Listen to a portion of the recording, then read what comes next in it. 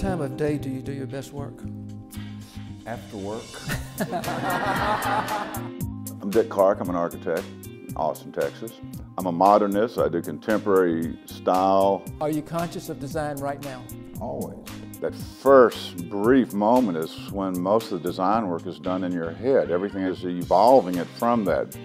The stimulus is always there. Every time I drive down 6th Street, I'm stimulated in some way. No, that came out wrong. No. These are comments of former employees. An old hippie, adventurous, women.